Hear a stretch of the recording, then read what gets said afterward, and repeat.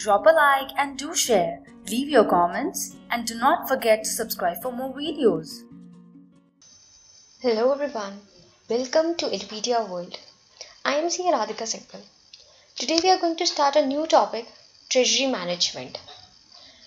Treasury Management is simply the funds management. So when I talk about Treasury Management, I mean that we have to manage the funds of the company. So management involves what? Planning, organizing, controlling. So Treasury Management is to plan, organize and control cash borrowings and cash expenditures. So both the cash inflows and outflows are being managed, and this function is called as treasury management. Now, what is the motive of treasury management? Whatever borrowings that the company is taking, that should be borrowed at a minimum cost, and the investment should give you high yield of return.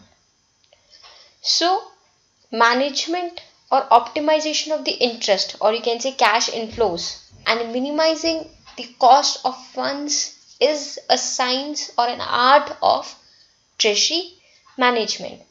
So as a treasurer or as a treasury manager, a treasury manager should ensure that the funds are available at the right time and also at the right quantity. So a treasury manager is responsible to make the funds available at the right quantity, and that too at the right time. By right quantity, it means that the funds which are required for day-to-day functioning of the organization should be available at that moment of availability, or you can say that whenever it is being required, the fund should be adequate. It should neither be more than the requirement nor should be less. So what happens if it is more than the requirement? Then there are idle funds in the organization, and if they are not appropriate, it could bring on certain interest or liability with the organization. Also, that should be available at the right time, because many transactions are dependent on cash. So for the timely execution of those transactions, funds should be available at the right time as well. Likewise, that with the funds being available in the organization, it should be deployed at the right quantity and at the right time. So deployment of funds at the right quantity means whatever surplus funds that the organization has, investing them, and whatever short term requirements that a company has, parking those funds separately. So a treasury manager has to create a timetable that when the funds has to be deployed as and when, depending on their priority, urgency. So also these funds require to be deployed at the right time. So there are certain funds, or you can say there are certain payments which are to be made urgently. Like you can say certain tax payments which has to be done immediately, otherwise that will bring some interest or penalty over the organization. Also, the creditors, or you can say the outstanding wages, that should be also be paid, so that to avoid any defaults. Balancing these funds, or you can say that maintaining the correct deployment of funds, helps the organization to avoid any higher cost, because if there is under deployment, that could result in higher cost of funds, and if there is an over deployment, it could result in the funds which remain idle in the organization. So whatever you understand from all these four aspects, the aim is to minimize the cost of holding those funds and to maximize the return by investing them into their appropriate areas. So sourcing of the funds at the right time, and you can say at the right quantity, that is because that you have to maintain how the debtors are being realized and how the financing of borrowings have been done. So realization of debtors in time, what directly has an impact on the profitability of the organization. Why? Because it decreases the cost of holding such debtors.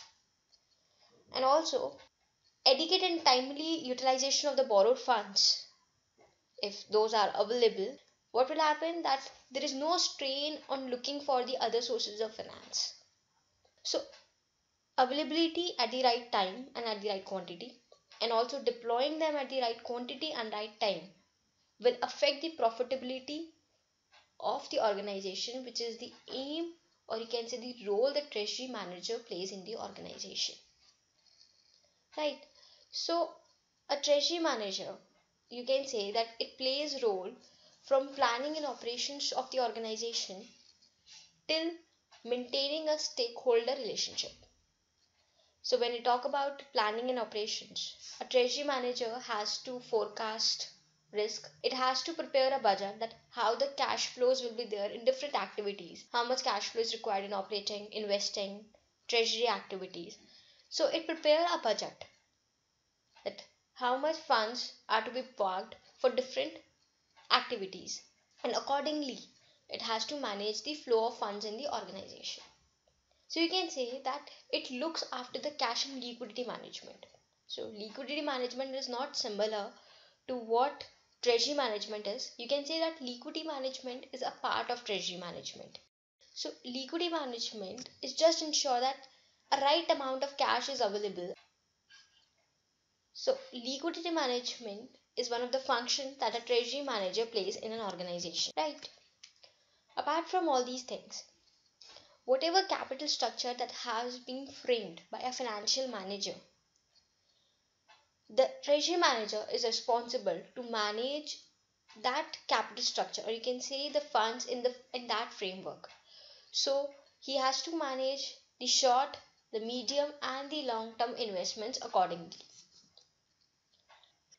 Since treasurer deals with the cash, so it also plays a fiduciary role in organization. All the transactions should be accurate and an audit trail has to be maintained. Also, a treasury manager has to borrow funds, get the funds approved, so it also has to get the project approved in an organization. So he's responsible to maintain the relationship with the banks, with the credit rating agencies and with all the investors in the organization. So if we define the role of a treasury manager, it's very wide. It starts from a very unit level, and a treasurer also plays a vital role at international level. So at a unit level, you can compare the treasury manager in an organization.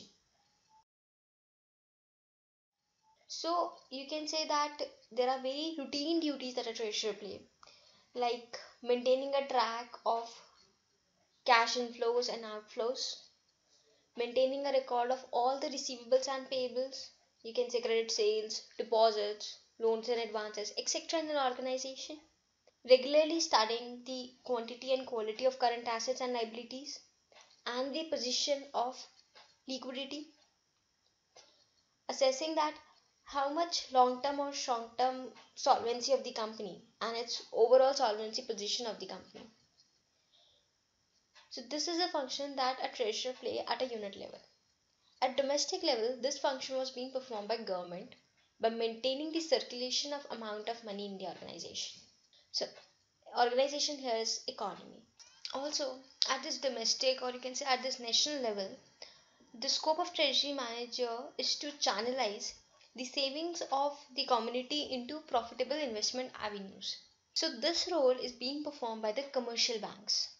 What do commercial banks do? The commercial banks channelize the savings from the households to the investment avenues, and these commercial banks earn profit through their operations and money. At international level, the scope of treasurer is being played by the forex market.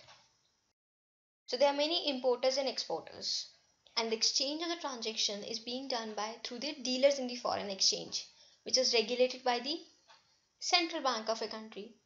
So at the international level, the management of the funds is the management of the foreign currencies.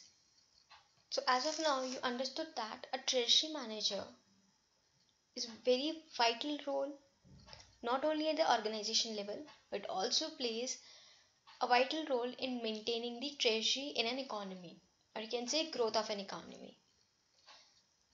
In the next class, we'll further understand that what is the difference between financial management and treasury management. Thank you and have a nice day. Keep smiling.